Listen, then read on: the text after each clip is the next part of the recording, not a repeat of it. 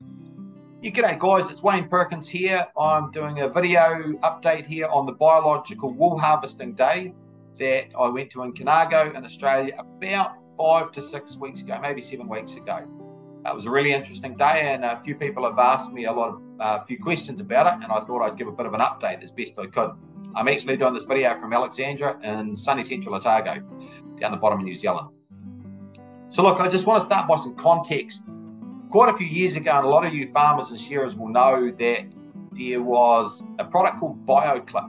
So the BioClip product was an injection that you inject the sheep with, and it basically made the wool fall off. Okay, so it put a break in the wool, and the wool would fall off over a period of time.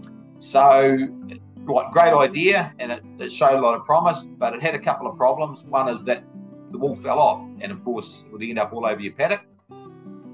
And that was no good because you couldn't harvest it properly. And the other problem was that it would fall off and the sheep would just have bare skin. So you would not only get sunburnt, but very, very cold.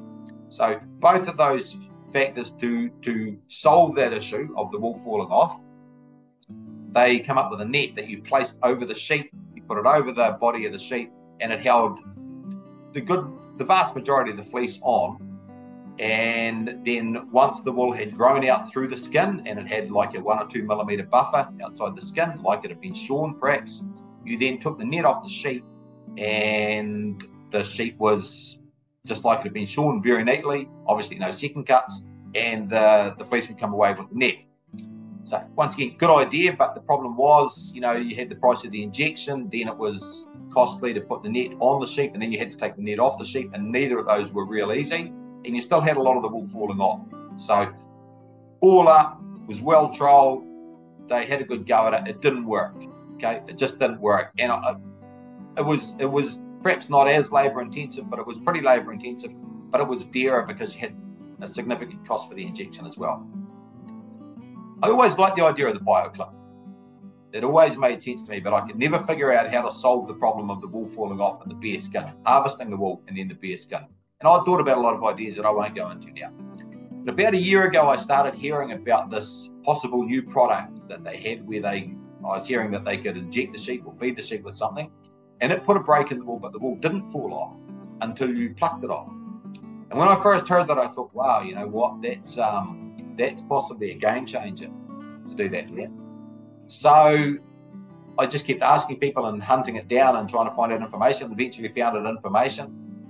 Eventually talked to AWI, Australian Wool Innovation, and got put onto a couple of their people, and I let them know that we were very interested here at Perkinz. It's kind of something we'd like to be involved with.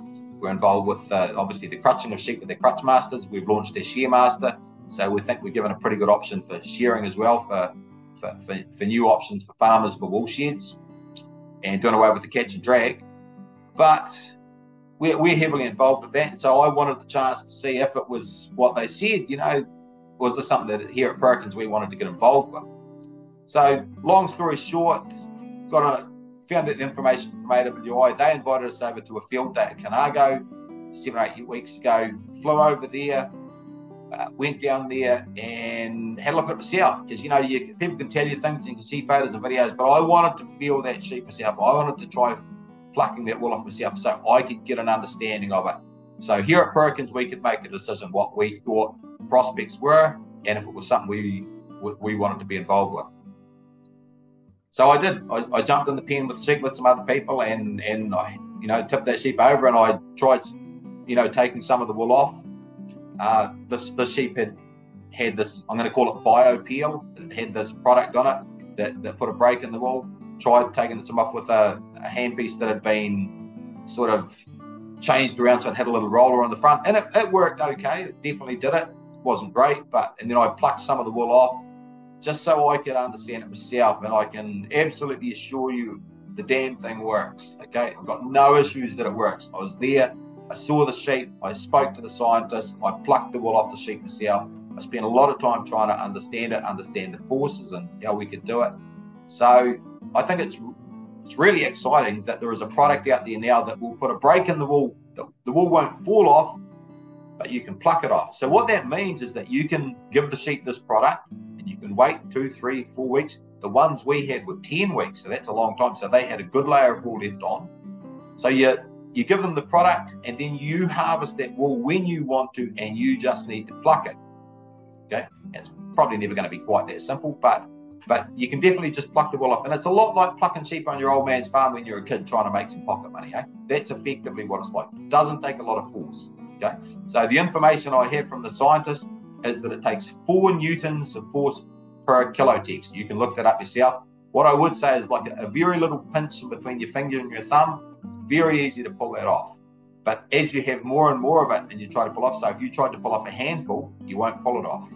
Okay, because there's obviously, it's like threads of string in a rope. You can break one piece of thread, but you put 20 or 30 of them together, you won't break it. Same with this here. Anyway, I was really excited with it. It was really interesting to talk to the scientists to understand a little bit about what they were doing and how they were doing it and what they thought the future was. The wool can definitely be plucked off these things. It seems like it's a very simple compound that they use. We don't know what it is yet. And what they have to do now is take it from a product where they've fed the sheep and they've caused the break in the wool, which has been very successful, but that's not a way to commercialize it. So now they need to turn that into some sort of an injection. They believe it'll probably be a pelletized injection because it needs a slow release. And then we'll have to see what it does from there. Just got a couple of points I want to make. So I've got no doubt that the thing works, and this is a big, big opportunity for the sheep industry, okay?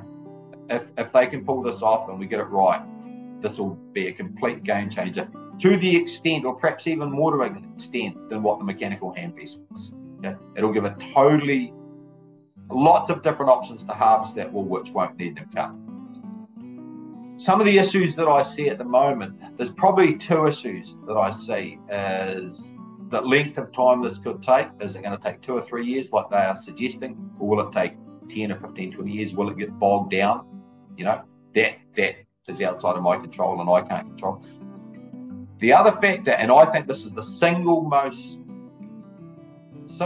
crucial factor in whether or not this is a commercial reality that completely changes the game, will be the price of the injection. Okay, so they now have to turn it. They know they can do it, but they now have to turn that product they fed the sheep with, which is it just wouldn't work on a large scale, because you've got to have an X amount going to each sheep, so you can't control the feed into that deer on a commercial level. So they need to take that into a commercial injection that they can put into the sheep.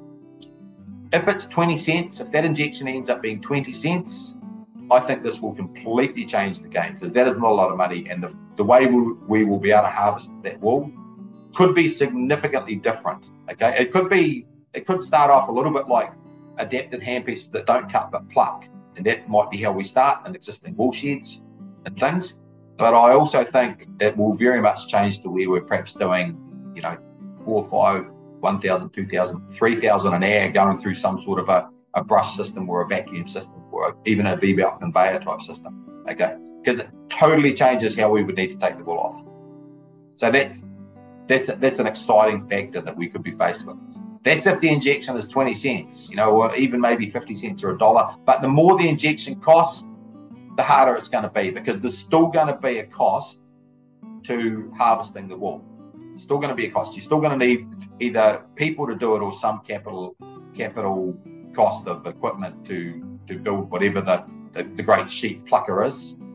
And of course, you've still got to, sort it and then transport it to and from the wool store, or to the wool store.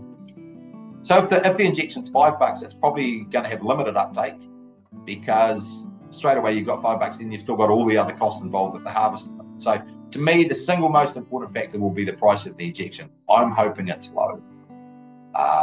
The lower it is, the more uptake it'll have. If it's around the $5 or even more, $3 to $5, it'll have limited uptake. It'll have a great place for things like rams, because no one wants to shear rams, and you're paying a lot more to get them shorn now anyway. So to inject the ram and then not have to have the physical hassle of shearing it would make absolute sense. So it'll have a place to play. So look, I really enjoyed the day there. I learned a lot about it. The product works. I was really impressed with how the wool stays on the sheep until you decide to pluck it off, and really excited about the potential for us to think completely outside the box with how we might harvest that wool if it works. I've thought for a long time that the sheep industry around the harvesting of wool needs its Elon Musk moment. And I think this potentially gives us that Elon Musk moment, where everything we thought we knew about harvesting wool can change. And to me, it's dependent on the price of that injection and how quickly we can get that out. If it takes 15 years, it's going to be too long. If we can get it out in 3 or 4 years, So what does the future of the wool harvesting industry look like? I don't know. I think it's very unlikely that this is going to replace shearers in my lifetime. I think, like most things, it will have a slow uptake. There'll be people that use it. There'll be people that won't. It is still going to have a cost. It might be shearers retrained to be harvesting the wool similar to what they are now, but with different types of apparatus rather than a comb and a cutter. But I think it gives us lots of opportunities. I'm really impressed with the scientists, what they've done. I think AWI have done a good job of supporting them. Here at Perkinz, we want to work with those scientists, and with AWI, we're really excited about it. We want to be a part of the future of wool harvesting, and we've got some big ideas about how we might be able to put through some ideas that hopefully might be successful. So hopefully it gives you a bit of an update on it. It definitely works. I think it's super exciting. It's not going to happen overnight. We'll keep working away at it. I'll keep updating as I know more and more. We're going to be heavily involved here at Perkinz. We will be flying back over there again soon. I want to get to Adelaide University. We've got some ideas already about how we want to harvest that wool, and we're looking at being in boots and all. So hopefully that was interesting. Feel free to give me some feedback. If you want to ask me some questions, that's fine as well. I'll answer them as best as I can. But anyway, I just want to say, I think it's exciting times. Cheers. See ya.